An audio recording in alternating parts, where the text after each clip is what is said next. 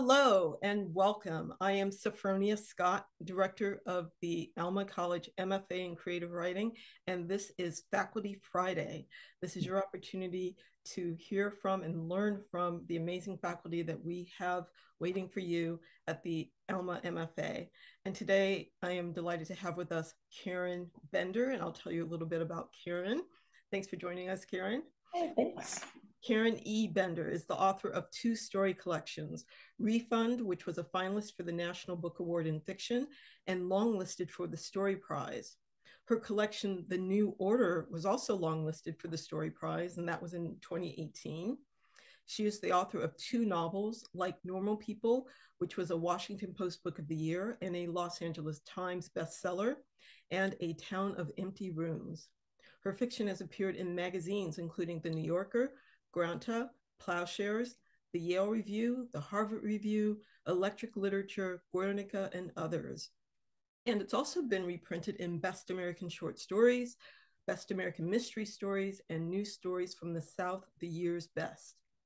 The winner of 3 Pushcart Prizes, Karen's work has been read at Selected Shorts at Symphony Space by Joanne Woodward and by LeVar Burton on LeVar Burton Reads.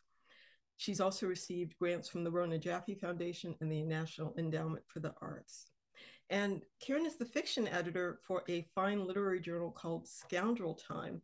And one of the things we're going to talk about today is about submitting to literary journals. Is that right, Karen? Yeah. So what are some of your best tips for submitting to literary journals? Yeah. So one thing to say is that this is part of being a writer, is writing, getting things finished and then getting it out in the world and placed and where you can converse with readers. So there are a few things to think about as you're sending out. One is make sure the piece is finished or feels finished, because things are never actually finished. You always feel like you can do more work on them, but at a certain point you want to get to a point where you can send it out. You read it over, you make sure there's no kind of obvious grammatical errors. You want it to be clean and not that editors are not going to be distracted by any sort of little mistakes. And then the most important thing is reading literary journals to see if your work could be a good fit for them.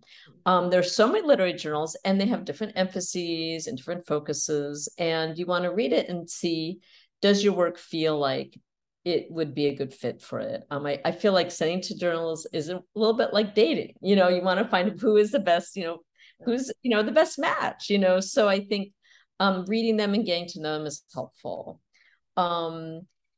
My thoughts also are, you want to send to places that you love, where you really want to be part of the magazine. You don't want to send to places where you don't want to be published, because they may take it. And then you're kind of in a position where you have to say, I don't know, or you take it and you feel not as happy as you might be. So don't send to places you don't want to be.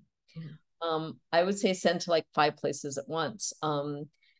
These magazines can take a long time. You have editors that are overworked and you may be doing other things, and it can take months. So don't just send to one at a time, send to like 5.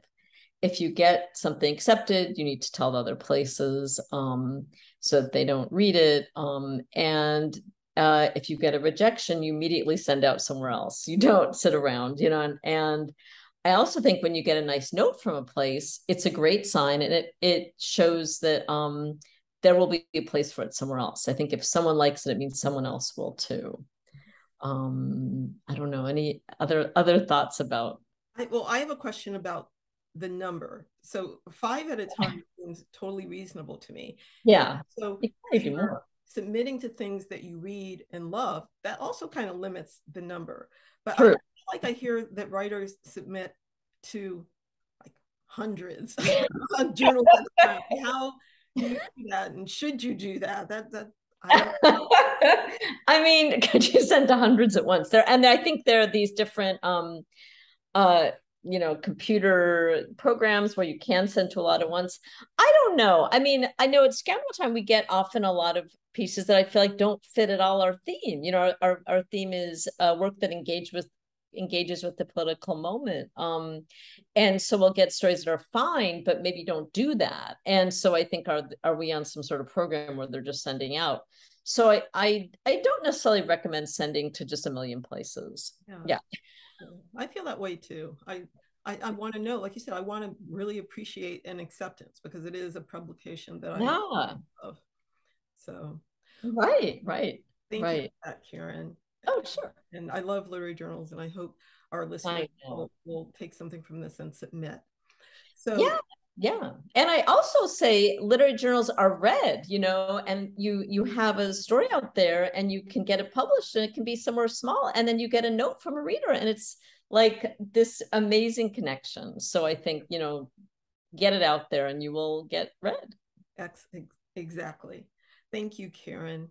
I'm Sophronia Scott. She's Karen Bender, and we are with the Alma College MFA in Creative Writing. We are currently taking applications for our next residency. You can learn more about us at alma.edu/MFA. Thank you.